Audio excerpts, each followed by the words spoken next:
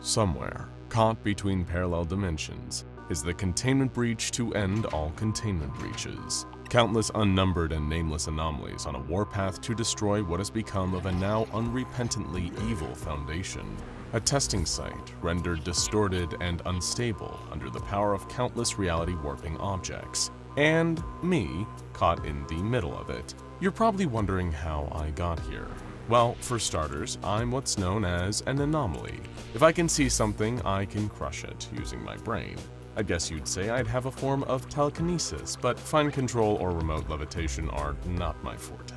I'm not sure who I was before the GOC apprehended and brought me here to this strange place. A place ruled by a cruel man named Elliot Emerson and the even crueler Foundation that he directed. A place called Site 13. And as for the rest of us contained here, we don't get numbers. The only name I have is the one I gave myself. If I am destined to be trapped in this infernal place by a man named Emerson, I may as well self-identify as his equal and opposite. You can call me Thoreau. And this is the story how I managed to survive 100 days in Site 13.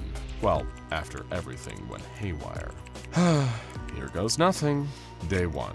Like I said before, this all began with the containment breach to end all containment breaches. It is chaos in the hallways, with anomalies running rampant everywhere. Most are taking revenge on the guards and researchers, but not every one of the unnumbered is in solidarity. The crystal butterflies and the mimetic scribe are indiscriminately going after anything that isn't them, including each other. As for me, I'm wearing a specialized helmet that keeps me blindfolded. It's a power suppressant, since my anomalous ability only works on things I can see clearly. I'd love to remove it, but there's no way to find out which guard has clearance to deactivate my headgear when things are this manic. As much as I'd love to celebrate the reckoning of Site 13, I decided it was better to stay inside my cell for the day. Let the record show that if the Foundation or the GOC do crack down on this, I was well behaved during the breach. Day 2. It's gotten marginally quieter out there. I don't think the fighting has stopped as much as it has moved out of the halls where I've been contained. The Foundation hasn't dropped off any more rations today, so I start to think that maybe this really was the big one. What if everyone somehow got out? I started to wonder about some of my fellow anomalous humanoids and if the containment breach had given them a chance. I don't really know what they look like because most of the time I am forced to wear a blindfold to suppress my powers, but I have been able to pick up a few hints through listening.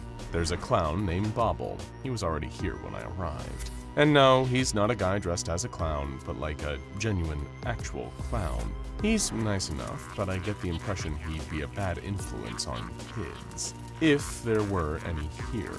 Other than Elijah, of course. He's known as the Leech Boy since he can drain the blood from people with his hands. Ugh, scary stuff, really.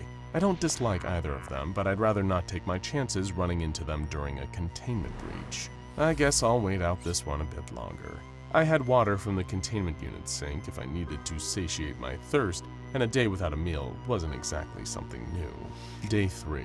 I felt a strange rumbling in the air this morning. Like everything in the entire universe was picked up and dropped back down somewhere else. I don't know how else to describe it. I once heard some of the guards talking about a reality-bending machine called the Thresher on the lower levels. Could it be the work of that thing? Day 4. My old friend Bobble the Clown actually came through for me. He has taken up residence in the digital interface of my cell and is giving me details of what is happening out there. The funniest thing about this clown is that he lives inside of electronic devices. Bobble was never threatened by my abilities because they only work on the physical world. The most I could do to him is crush a television set where he was dwelling. Our friendship is based on the fact that the two of us are among the only things in Site 13 that couldn't cause harm to each other. And sadly, I think that my list of enemies is much higher than Bobble's, and a lot of the things out there might hold a grudge. The reason I haven't been thrown into the fire is that my matter compression ability is useful to the Foundation. I'm not proud to admit it, but I've agreed multiple times to use my abilities to bring some of my fellow anomalies, particularly the larger ones, down to a manageable size for disposal. My reward for this is that I'm not subject to some of the more deadly experiments here, though it's not like these evil, unethical scientists can resist some light torture. Did I mention how much these people hate anomalies? Because make no mistake, They hate us a lot. Bobble said he couldn't stick around, but that there was an untouched supply of rations a few cells down that I, as an organism that needs to eat to survive, should go and find. Even with the blindfold, it shouldn't be too hard for me to get there. I'll think about going tomorrow. Day 5. As I felt my way through the hallway to the other cell, I could tell that things had gone really off the deep end. There were people fused into the walls, no doubt because of one of the other anomalies, and I had no idea whether or not they were on my side. There was no doubt that memetic cognitohazards were scrawled all over the surfaces of the facility as well. If the scribe had truly been on the loose, he'd definitely have made those brain-destroying symbols he always did. Maybe my current lack of vision was a good thing, especially because spending so much of my time blindfolded had enhanced my sense of smell. From the inside of a nearby open cell, I caught wind of a tray of day-old Foundation rations, and what luck. They were the same kind usually given to humanoid anomalies like me. These must have been the ones that Bobble had mentioned. I settled into this new cell and enjoyed my first full meal in days. Day 6. With the power-suppressing device still firmly on my head, getting out of here seemed like a pipe dream. I spent the day thinking about the only other person in Site-13 who was kind to me, Dr. Hadley. She was a researcher who took care of some of the humanoid anomalies. Even though she's working with the Foundation, I get the feeling that she's actually a really good person deep down. Maybe it's the Stockholm Syndrome talking, but I really wish I could see her face. She always had sympathy for Elijah, the leech boy, and saw him as an ordinary kid despite his blood-draining powers. I can only hope that both of them are safe. Day 7. I continued to make my way across the facility, hugging the wall as tightly as I could. I could hear weapon fire throughout the facility and countless anomalies battling it out. All of a sudden, I was caught off guard when I heard several footsteps coming towards me. These must have been Foundation personnel, I thought. A shot rang out, and I was hit directly in my headgear by some kind of piercing round. Fortunately, the suppression device was strong enough to take the hit for me, so I didn't take direct damage, and it was equally fortunate that being shot at had caused it to malfunction. I could now remove the headgear and blindfold, and stare down the group of armed Foundation guards in front of me. "It's the Crusher!" one of them shouted. "My name is Thoreau," I responded. I didn't give them a chance to fire again, and using my ability to defend myself was the only way out. After all the anomalies I had compressed at their orders, doing the same to Emerson's forces came all too naturally. To them, we were merely objects, things to be used up before we're incinerated. Whether we're human, inhuman, or something entirely indescribable, it made no difference to Emerson and his underlings, since all of us are going to the same place. After that encounter with the guards, I decided I wouldn't use my powers to harm my fellow anomaly.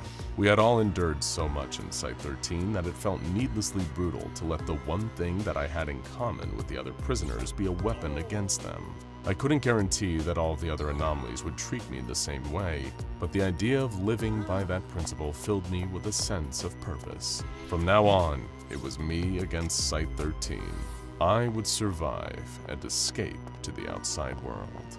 Day 8. To my surprise, there was a mundane vending machine in this terrible place. I used my powers to break into it, raking in the delicious bounty of chips, protein bars, and fruit snacks. This stash would take care of my sustenance needs for a while, so I stored them in a military pack I had taken from one of the guards I had fought with the other day.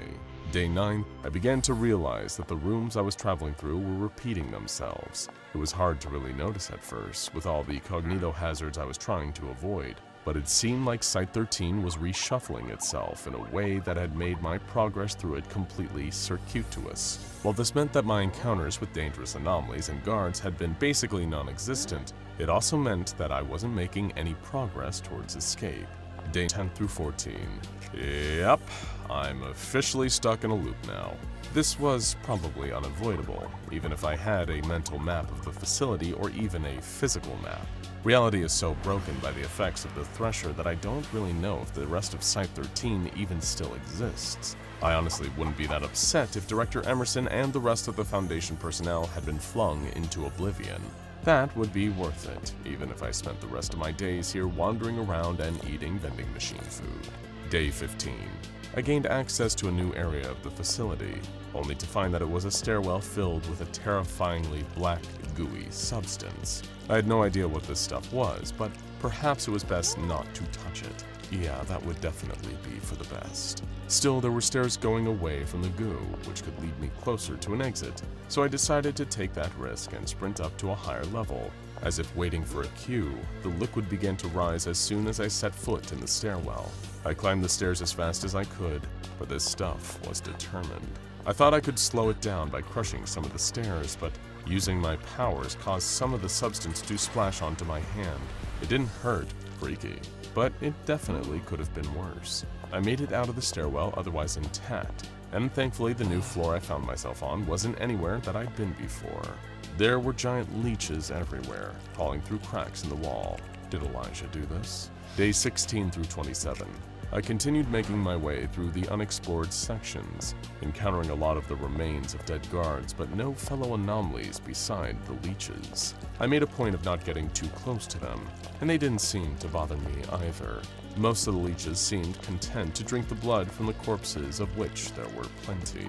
There were fewer cognito hazards, and I was grateful for that. I managed to find and crush a few more vending machines to restock my food supplies. Compared to the rations I had been fed since I was first brought here, these snacks practically tasted like gourmet food.